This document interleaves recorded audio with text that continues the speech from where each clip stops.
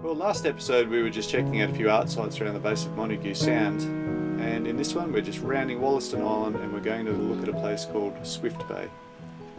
Alright, so we're just cleaning this morning's catch. We've got the heads set to one side. I can see a shark cruising around on the sounder, so we're going to pop the heads over on a rope as soon as I feel this fishy slime off me. And we'll see if we can have a little shark feed for breakfast.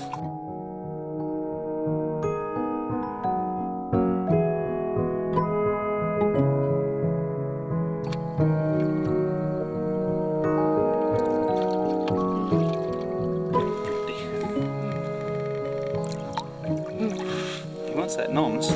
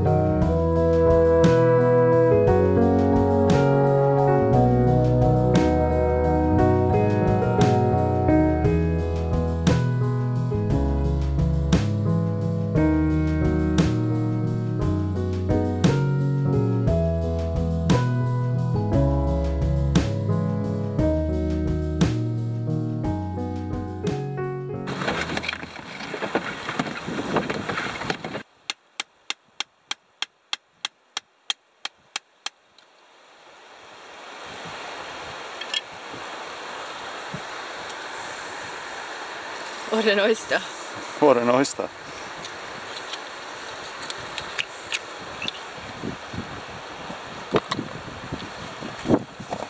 They're under there. They're all under the crevice. Alright, so this is what all the mud flat food gatherers will be wearing this year, so take note. What have you got there, Pascal? The mussels. Ooh, Quite mussels. good size too. Yep. They're down here. Let's have a look here. Not bad. What else? Cockles. Big ones. Big, almost clams. They are almost clams. So I think we can take them back to the boat. We might hang them in a net just overnight to get the mud out of them. We've got I've got a whole pile of them over there. So a very large part of what enables us to sort of free range, and by that we mean just head out into the wilderness for extended periods like 2, 3, 4 months, is gathering food. And here's about a 45-minute effort. On Pascal's behalf, she's been finding these cockles in the mud flats, so little clams, really tasty little bivalve. She's got these and this container as well. The oysters that we've been getting are these large black lips. So you can see that that's a hell of an oyster. Rather than take the shells back, we've just gathered a few just in here. We really like to crumb and fry them, little Tabasco sauce. So if you're hunting and gathering, there's no need to do it badly. Here's Pascal with another bit of a haul. And these mussels as well, we've only just really turned on to these, spotted them, but a little bit of chili mussels might go a long way. The tide's heading on in now. And yesterday when we were coming past here, this is the exact spot that we saw a fairly reasonable crocodile sort of slide into the water. So it's just when you're getting something to eat in this country, it's relatively easy, but it's relatively easy to end up as someone else's dinner as well. So something to be careful of. Puts a bit of a damper on breakfast being murdered by a crocodile. A lot of the time we're not only free range but we're barefoot sailors, but this is not the place for it. This is just barnacles, sharp shells, you name it. Everything here could lead to pretty serious infection. The answer to that is these. So a company called Barter makes steel cap boots made of PVC, and they've got a really good sole. Once upon a time I used to be a pearl diver and we used to run around on the bottom with these. They actually did have ones with a hard plate in the sole as well, so stonefish weren't such a threat. But these are really great for running around in mangroves, kicking rocks when you don't want to break your toe, all that sort of stuff. So yeah, $35 I think they cost. Pretty good. Pascal likes to combine yoga with food collection. You can see here she's doing some sort of bizarre stretch. And I'm about to put the camera down and sort of carry my weight a bit. Hang on, okay, show us what you made. This is an example of an alive one, like it's sitting halfway. It's tried to go in, but it's obviously hit a rock and it can't go any further to hide in the mud. Yep. And that's it, it's shut. And so these were overwhelmingly represented in the Aboriginal middens that we've seen. Here's in a the mussel caves. here. Oh yeah, look at that. Great.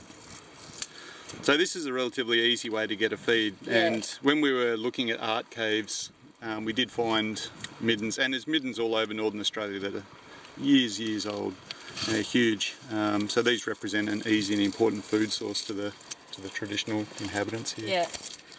A lot of people are looking for the secret to happiness, whether it's meditation or religion or whatever, but I'll tell you, these big oysters in panko breadcrumbs, shallow fried, are probably the shortest track to happiness. So that's what we're doing today. So we've just got some panko breadcrumbs.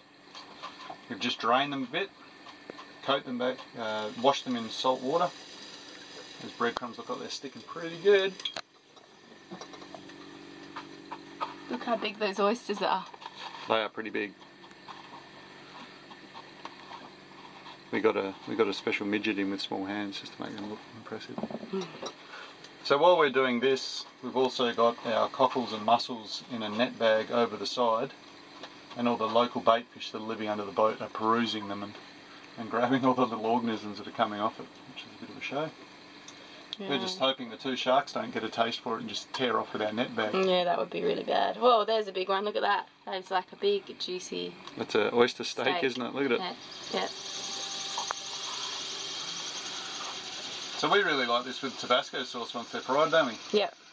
Alright, well let's get these ones on first while I do the rest. Oh, look at them. 6 at a time, man. You don't want to overcrowd it. So they're out of the oil onto the colander here to drain, and as usual we're not waiting. So, look.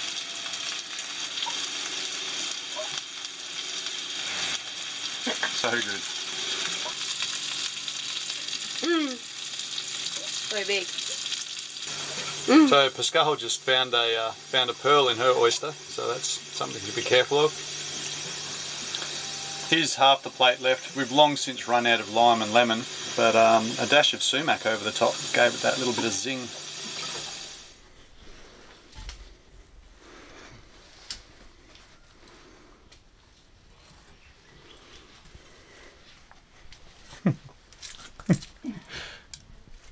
Think I was going the difficult way out? No, I was just enjoying watching it. Oh, I see. Oh, this is brilliant. There's lots of art here. Oh yeah, I can just see it over your shoulder. I think we might have come the tricky way. Look, down there's the viewing way. Oh, that's great. Nice. That's got like the yellow colouring in it, which is really cool. The yellow and the red and the orange. So this is a great spot because it's been really sheltered. That's plenty Bradshaw in there. So you see all the spears are that same thing, that same stylised thing, a stick with a barb. Yes, here, there. Plenty of it. You're talking about like this spear and this spear. Yeah. This person's got like ears, a hat or something, I don't know. Looks like hieroglyphics, and there's a lot. I'm going to get down so I can see the whole thing. I think it's better at the bottom. I think this is just for the artist to access, but you're supposed to look at it down there.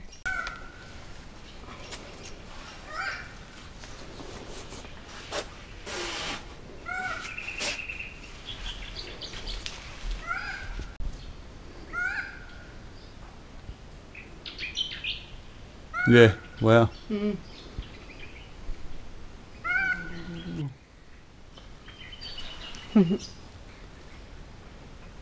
Can't quite see Marul. This is not a sailing day. Yeah. It's flat. Standard. So we've got all of this. Alright, so what we think the storyteller's been up here, he's doing a little bit of a thing. It's hard to get to. There's a lot that's really great stuff. What's going on down here? Look. Someone's had a bit of a go in the past. Maybe it's people practicing. Maybe this is the kids section again. Yeah. You're not allowed to go up onto the main platform. It looks like there's more under here as well. Or just a cave. This is the wine cellar. Hmm. It's going to be, always look like, oh, just put your hands here, but you might put on some art. It's going to be kind of sketchy.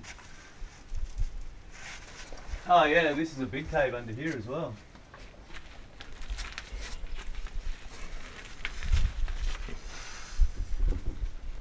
No wonder there's so much art back there. Mm. This is a good spot to be.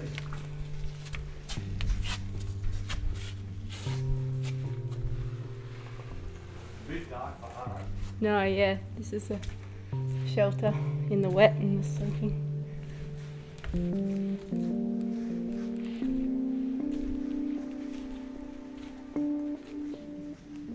We often see middens that are quite dispersed, but this one, we've put Pascal next to this one just to show you the height of it. I mean, that's a lot of feasting. And Pascal's not a short woman. I'm king of the midden. She's queen of the midden. Queen of the midden. Don't tell me you're a king. I'll just ruin everything about our relationship. So we've got this big midden here and there's a cave behind. What do you think we're going to find in the cave, Pascal? Oh, maybe smart. Maybe some art. Let's go have a look. So again, this cave's got a few sacred figures. We can't really just go willy-nilly with the camera, but this looks like someone's gone and had a bit of a crack at a crocodile up here. Kangaroo, turtle, possibly some mussels, hard to tell. Quite a bit of work here done in white. Some fish, all sorts of things. We've got some hands sprayed in. And as a long-time duck lover, I'm very much loving this one. We have seen a few whistle ducks. This one looks like it's got a tear in its eye. Bigger than my hand. Smaller than mine. Somewhere in the middle. Probably. Goldilocks handprint. So this fig tree is showing there's quite a bit of moisture coming down through these rocks, and we can see that there's a lot of mould, mildew. So subsequently, no rock art here, or if there was any, it's overgrown now by chemical deposits, lichens or moulds. So this is just the thing. We're really close to some productive mudflats. You've got some nice multi-level sitting areas. And it's comfortable, out of the weather, and it's dry. So this is exactly what we would look for art.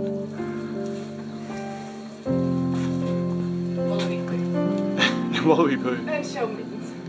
So there's some there, the flaking of the rock has taken that out, so that's quite old. We move under here. You can see some more art quite clearly there.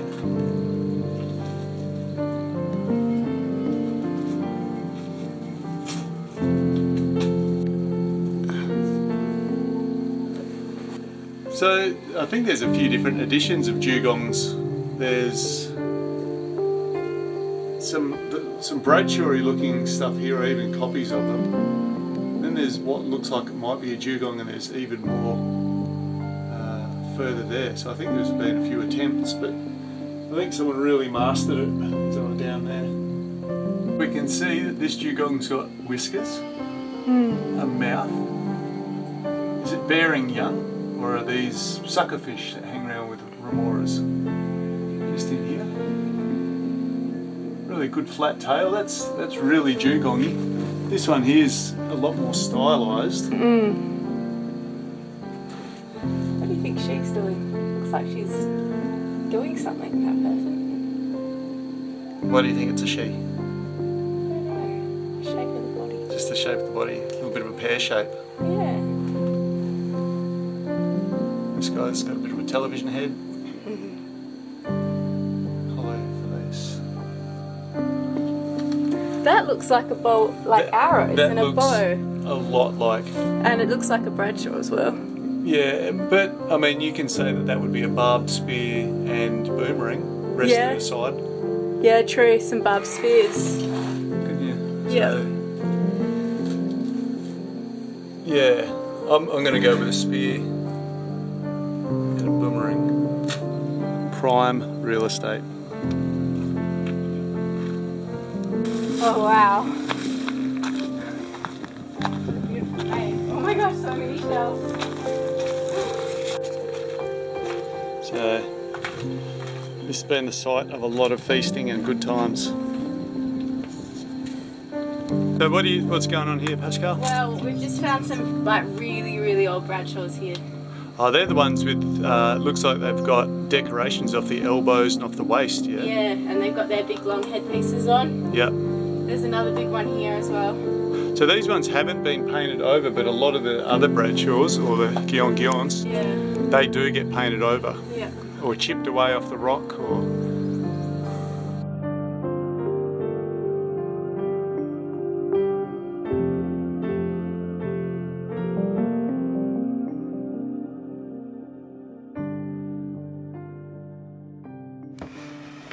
What's for dinner?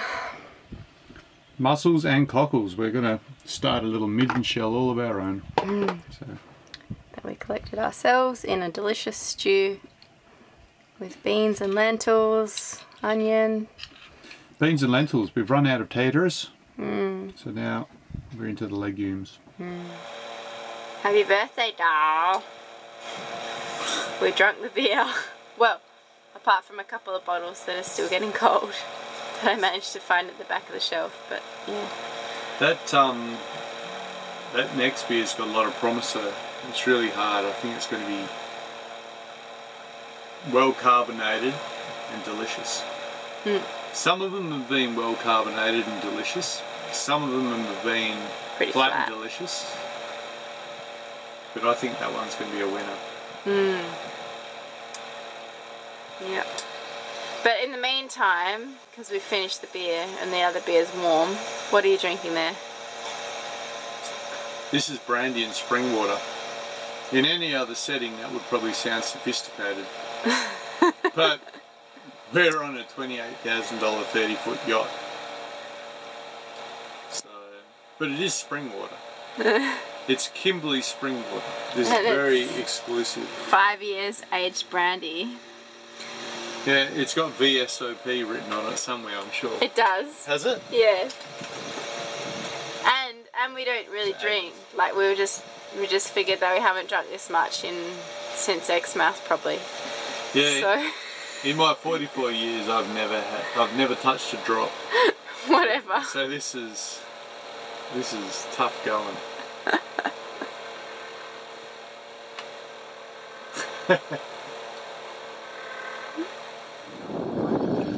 So we're going to need some bait strips. So we're going to make up some more salted bait strips and maybe even throw out a live bait. So we've got Pascal on the case here. The sabiki jig. Show us what it's all about, Pas. Drop it down. Oop. What? That's it. You'll have them. Things are a bit crazy down there. Pull them up.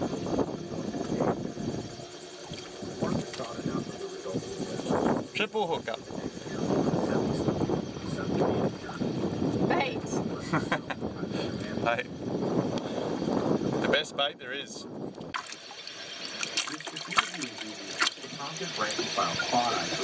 Yeah, pretty little things related to trevally.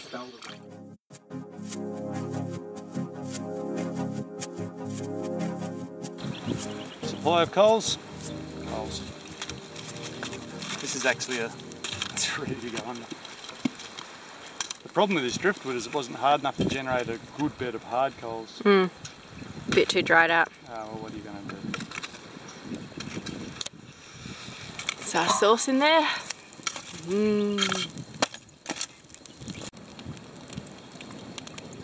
Mussels in there. Fire. Troy prodding the fire. Nice little fire to get some coals going. You put the cockles in first because they take longer to open up. Nice thick shell.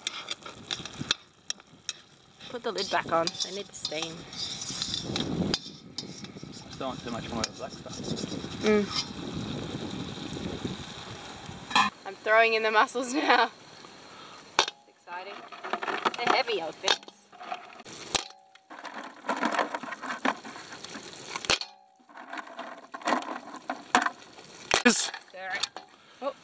Oh, stirring with the broken beach stick.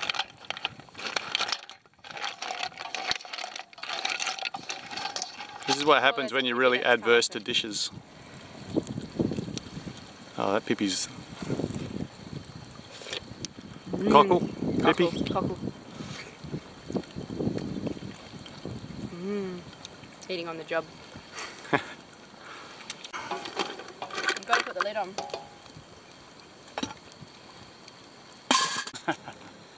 There's the result. And delicious. Nice and fluffy, not too cooked. it's hot.